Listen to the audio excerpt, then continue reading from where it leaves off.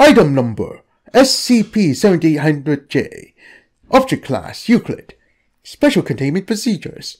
SCP-7800-J affected foodstuffs, too numerous to contain, have been partially held within Site-77's brick room. No personnel have gone sick or died because of SCP-7800-J affected foodstuffs. Description: SCP-7800-J is a phenomenon affecting foodstuffs which have been dropped onto the floor. For approximately 5 seconds, all possible contaminant will not affect it. This miraculous phenomenon has been observed by Researcher Boyd numerous times in the Site-77 staff brick room. It is not actually all that unusual to perform in practice.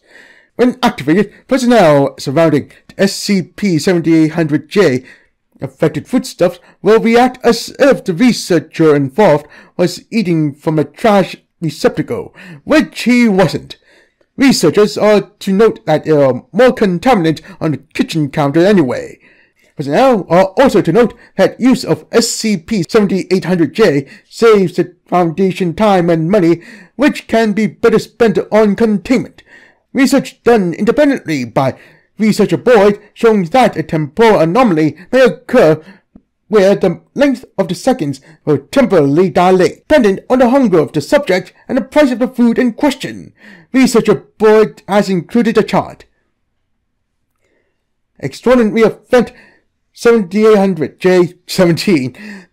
The Gem Pepperoni's 5-cheese calzone incident is estimated to have saved Foundation staff at least $5.95. This $5.95 allowed for the purchase of cinnamon raisin bagels, which further served to improve the site morale.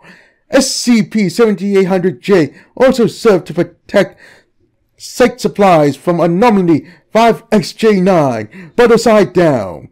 Addendum: experimenters will admit that SCP-7800-J does not function properly when there are liquids involved, including sauces, but this has no bearing on Extraordinary Event 7800-J17, because Researcher Boyd only took 2 bites and they were basically on the top. Incident Report: SCP-7800-J has been shown to affect dirty dishes as well.